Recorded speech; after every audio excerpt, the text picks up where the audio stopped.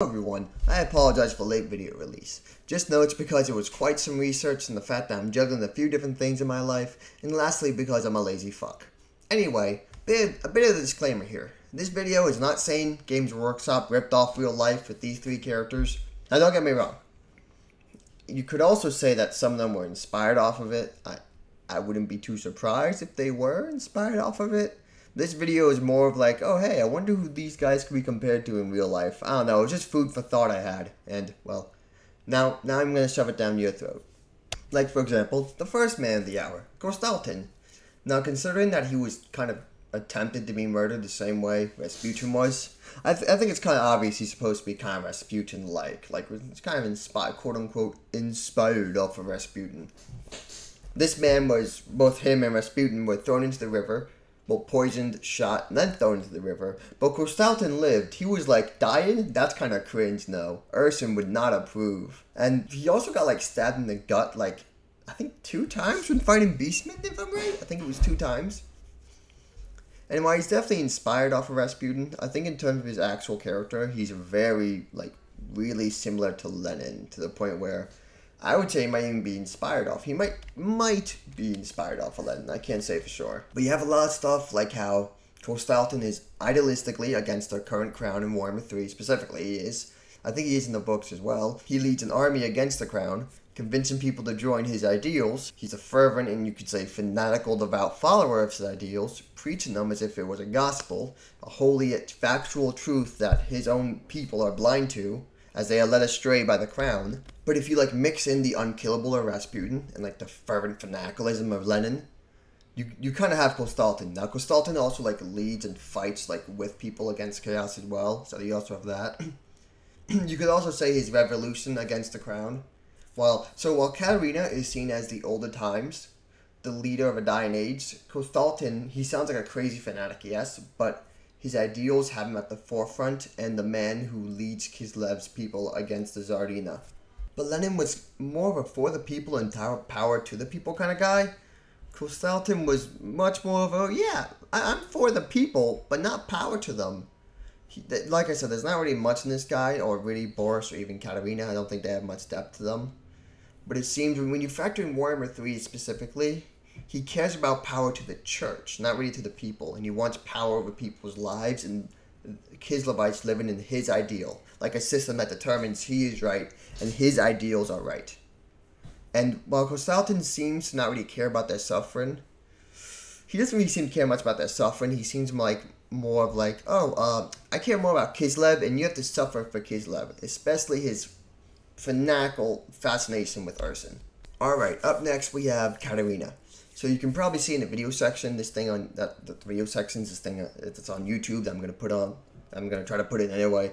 There ain't much to her. Like I said, I tried to find lore in this chick, and I found lore. But it's really just like, oh, Kislev gets steamrolled. I stand against chaos. I go down, charge hill, die. That's it. That's like her lore. Like there's some little things that happen, but it's pretty much just, oh no, defend Kislev. Chaos is stampeding us. That's pretty much it. I'm pretty sure in lore, Kostaltyn and Katerina hated each other. Especially with how he's trying to consolidate power for his church, and he's trying to rally the people against her. Which really just plays more into Kostaltyn's Lenin trope than really her character, what little characters he has at all. And you might think, okay, Tsarina Katerina, she might be Catherine the Great. But I mean, that was my first guess too, but no, she ain't, bro. I looked up other like Russian queens and Polish queens. I can only find one Polish queen, Jadwiga. I'm so sorry I'm not pronouncing that right.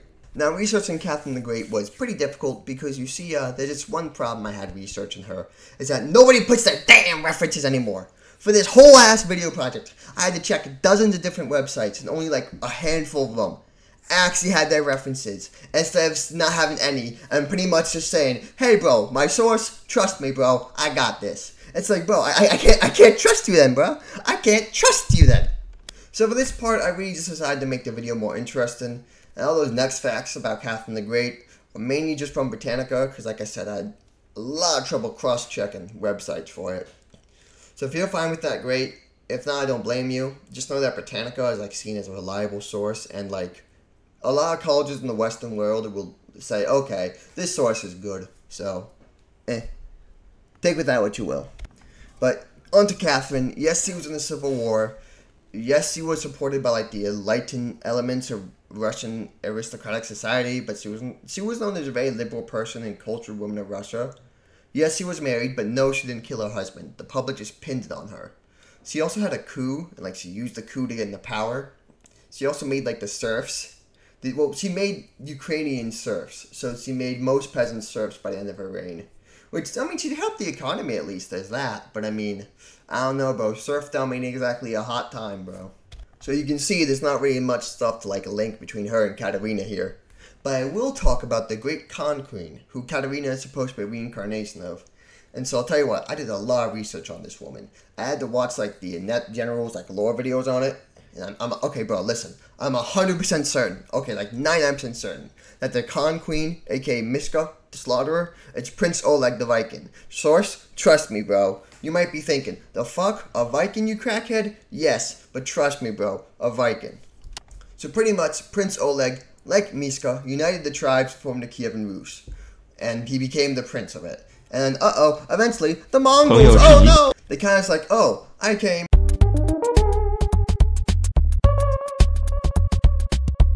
I saw, I conquered. They just blitzed through Russia. Miska kind of did the same thing to the Ungol tribe, and her like tribe of people kind of fused together with the Ungols. Now at this point you might think, oh wait a minute, you might think, if Miska united the tribes to form an army like the Mongols did, and overran and slaughtered and taken over the Ungols, like the Mongols did to Russia, isn't she more of a Mongol leader? Hell, she's called the Great Khan Queen. Good question. I had the same, and I say no. Source, trust me, bruh. No, but in all seriousness, the Ungols and Miska are like conquered. And Ungols were conquered by Miska. She took the land from them, and they were like, they were kind of nomadic, so they were just like, Miska was like, fuck it, go do your own damn thing. And eventually her tribe of people fused together with the Ungols. Now it's important to note that like 25 years into the war, they formed the city of Kislev, so Kislev was kind of already a thing. They still kind of like fused together once the war was over, making the people of modern Kislev like a direct fusion of tribes. I think that's how it works. I'm not too sure. I don't know ancestry stuff. I ain't no Ancestry.com scholar. Fuck you want with me? You might think, okay, that's a bit of a stretch, but Kislev is obviously a Russian stereotype. And the Kievan Rus was like the first Slavic state. And Kiev was like one of the first Russian cities after Novgorod, which was founded by Oleg. Lastly, another reason to discredit Miska being a part of the Mongol horde is the Chaos Invasion, like really long after her death. Like how the Mongol invasion, really long after Oleg's death. The Chaos Invasion can really be seen as like the Mongol invasion. The Chaos Invasion pillaged, raped, killed, and sold people into slavery. So here's the thing to note. I had a lot of trouble cross-checking the atrocities the Mongols did. Like I said, a lot of websites didn't list their sources. So if the Mongols, because Chaos, for example, would rape women and children, I'm pretty sure. They pillaged and killed innocents. I remember at one point it's described how they slammed babies' heads like into the brick wall. They hung up boys and men and used that as target practice. Already fucked up stuff. You know, just typical day in Warhammer Fantasy, you know. Just a typical Friday night with the boys. Me and my Chaos boys going from Norska to invade the damn Southern Realms. I'm looking to find myself a wife. Oh, God. Anyway. So, I don't know if the Mongols did all of those atrocities. I don't know if they ever went that far. Like, killing innocents, selling them into slavery, maybe. That I cannot say for sure they did. Because as I said, I had trouble cross-checking the atrocities. Because one website would list, oh, XYZ happened. Atrocity XYZ happened. However, they didn't list their sources. And I deadass could not find things cross-checking it. Like, I found one atrocity, I would look for this atrocity, and in the middle of finding this atrocity, I would find a whole nother one. So, okay then. Well, what I can say, what probably happened with 99% accuracy was pillaging women. At that time, even nowadays in war, that is still very common. It's fucked up, but it is true. So, I'm not saying the Mongols killed and sold people in slavery. I can't say that for sure. But I can say they did do a lot of fucked up stuff. And if they did atrocities, I would not be too surprised. And I can say that I don't think... What I'm trying to say with this part here specifically is I don't think you could say the Chaos invasion was, with the way the Chaos treated civilians, the same way the Mongols treated them. That's a really big point I want to discredit here. I don't want people to think that, oh, the Chaos invasion killed innocent little boys. Surely the Mongols did. No, I don't want people to think that. I don't know for sure what they did. I don't want to state any history that could have happened, with an exception being like pillaging and rape, because like I said, it was so damn rampant everywhere, even nowadays in war. It's so damn rampant. So now lastly, but not least for Kislev, is Boris Ursin. He was kind of known for like wanting to reclaim the land from goblins and monsters and shit. He rebuilt Kislev's infrastructure, such as roads, bridges, and towns, as well as rebuilt the mercenary, like draining his army. Rebuilt the military, draining his army, and hiring mercenaries to train Kislev's army. And then lastly, there's a whole like man x bear fanfic thing that happened where he fights and rides a big ass bear that's basically like his brother in the battle. But they're tight for real. So let's recap it, right? Reclaim lands, Rebuild the empire in military and civilian, Man X Wild befriends a bear. Okay, that one's going to be a little bit more difficult to find, but borderline, he's Casimir III of Poland. Slavic? Check. Inherited the war-ravaged nation? Check. Built towns, castles, and churches? Check. He almost doubled the size of the nation? Check. Well, if he doubled the size of the nation, he must have rebuilt the military. Now, as for the whole, like, Man X Bear Wild thing, yeah, there's nothing like that. I think it's kind of safe to say and kind of obvious. I did try doing research, as in, when I say research, I mean I googled, king befriends wild animal. Nothing. I found, like, absolutely, like, nothing at all about any of that. And can you blame any king? What king would want to befriend a wild animal? Like, I mean, what person would want to do that, bro? For real. What sane individual? Okay, well, a lot of insane kings over the years. But still, I found, like, almost, I don't think I actually found anything at all. Now, you might be thinking, is that it? Anything else, bro? No, that's pretty much it for Boris. Boris's whole thing is that, like I said, a lot of Warhammer characters are kind of just gimmicky. They kind of have one thing and they kind of stick to that. Boris's gimmick is, I go befriend bear, fight with bear. Bear becomes friend. I go die with bear. That's pretty much it. Yeah, he does the whole history of him, kind of, quote unquote history, like it's almost nothing.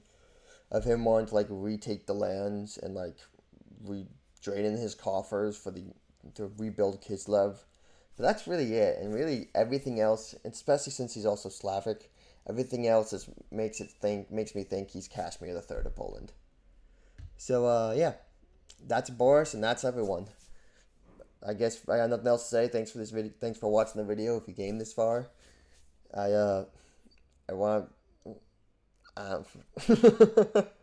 Thanks everybody for watching. If you have any constructive criticism, let me know.